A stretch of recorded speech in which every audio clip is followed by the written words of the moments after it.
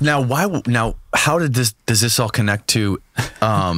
You're getting that look on your face that I recognize a lot from dinner parties before we would before we made this movie, when it'd be like hour 6 of telling the story, and people are like, all right, wait. So it's like people are still interested, but they're just like, wait, what's going on? So, but I want to know how it got implemented in these nuclear submarines.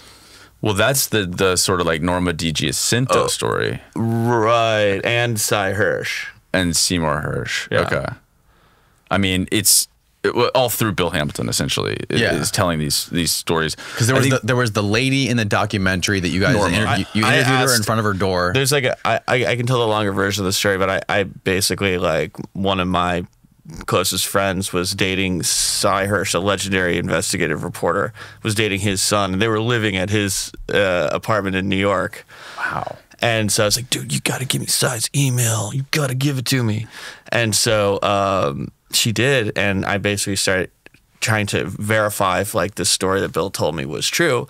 And he was, I mean, he was an interesting person to Cy was an interesting person to communicate with. And his ultimate point was, I never ended up writing about Inslaw. So I only talk about stuff that I printed. You know, I don't talk about stuff that I didn't. Speculative. I don't, you know, because that way it's like that. If it makes it into the New Yorker or the New York Times, it's real. It's fact checked. It's real. He'll talk about it. Right. He just, as a policy, doesn't talk about even though he pitched it to, according to Bill, he pitched it to the New Yorker, Vanity Fair, and the Atlantic, and the Washington Post, right? No, I don't think those are the three. The Washington Post story is different. That's a Bob Woodward story. Right. Sorry. But anyways, I was trying to get him to confirm anything about the Inslaw case, and he basically said the threshold is too high. You know, on Inslaw, on this story. I was like, what does that mean? Yeah, what does that mean? And I don't know what he meant by that. I mean, one speculates that the idea is, like, it's such a classified and intensely guarded secret that, like, you can't open that box that's inside of the intelligence community and find out the answers cleanly. So, but circling back a little bit, one of Inslaw's clients was this insurance company called Aetna Life and Casualty. Right. And because they had stopped selling to the federal government after the federal government bilked them out of $7 million worth of contract. It was going to be the largest contract in the Department of Justice history. Eventually, when it was like a several $100 million contract that it was supposed to grow into, and so they started selling it to private companies. I just wanted to throw out that it's like they continued on even though the DOJ had kind of like screwed them out of all this money. And so, like, by the 90s or late 80s, they're working with Aetna and this woman. And, you know, they have this, like, promise users group where different clients could kind of all convene together for, like, kind of like a breakout session where they talk about, you know, whatever, maybe bugs or new software updates, or you know, I'm not sure exactly what they would talk about at the promise users group meetings, but I could only imagine probably about software. And, you know, afterward, they had kind of, like, built this relationship with Norma because she was kind of, like, really good at explaining how to use the software to new clients, and I think they would kind of, like, pull her aside and, like, help, because from, like, the perspective of, like, a lay person, she could kind of, like, really help people learn how to engage with this tech. And they liked each other, and she asked after one of these users group meetings, you know, what's going on with your case, and Bill had recently met Michael Riconosciuto. And he's like, I don't know. I mean, I met this guy. He said that this software, our software is all over the world now with a secret back door in it. It's part of this massive spy operation, and the CIA is involved in the Department of Defense and the NSA. And she's like, well, I could probably help you with the CIA aspect. This is a story that Bill told me in 2013. And he said, and so then it's like, Bill's like, oh, you can help me with the CIA part? She's like, and I need to reiterate, this is a story that Bill told me in 2013. she said, according to Bill, that her husband was a clandestine services operative for the CIA for many years. So she basically could run it up the chain with him and see. Mm-hmm. Bill allowed me to tape this conversation, have it on tape. So, I wanted to find... And so then basically the story is that she calls Bill and she's like, finally, I've got the information. What I don't have are documents to prove it, but what I do have is the story, basically. Like, obviously paraphrasing, but I don't want to talk about this over the phone. Come to our office in McLean, Virginia, and we'll get into it and I'll explain. McLean, just fun little fact. Also, where the CIA is located. It's just such the whole story is in this CIA spook. That's so Northern bizarre. Virginia intelligence universe where Danny lives. Danny was born in McLean. Danny Kessler was born in McLean, Virginia. Just his neighbor was Jesus Angleton, John Jesus Angleton. Danny's neighbor? Yeah. Oh my God, dude. As a child, you'd see him mowing the grass or whatever. I mean, I don't know that detail specifically. All I know is that, so she says, okay, it has this whole story about James Angleton. It's just amazing. That's an aside. His son lives right down the street from here, or his grandson maybe. What? And your name's Danny. Oh my God. James Jesus Angleton.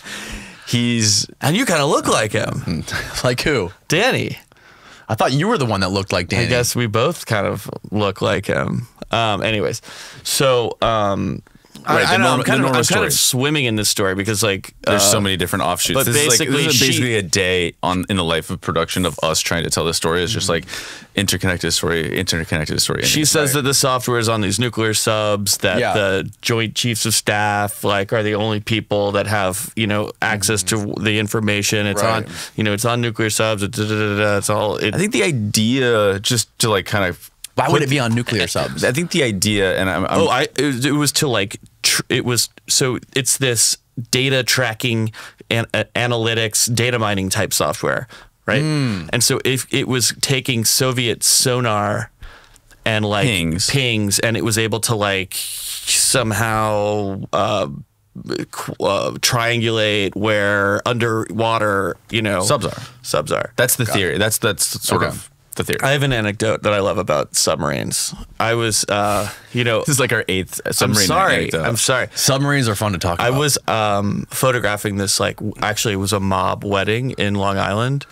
And I, funded my early years of research on this by working as a photographer, usually for the New York Times, but I would do the occasional wedding. As embarrassed I am to admit that. I've been there. I think we've all been there. Yeah. So basically, I meet this guy at the wedding. We're standing to the side. We're talking, and he's like, I was like, so what do you do? And he's like, well, I'm in the Navy for the CIA. And I was like, well, what do you do in the Navy? And he's like, well, I'm a submarine commander. And I was like, oh, cool. So what are you guys doing down there? What's going on down there? And he's like, very disdainful. Looks at me and he's like, dude, if I could just tell you at a wedding what I do, I wouldn't have to do it underwater. You're right about that. Oh my God, that's so fucking funny, man. And it's so true.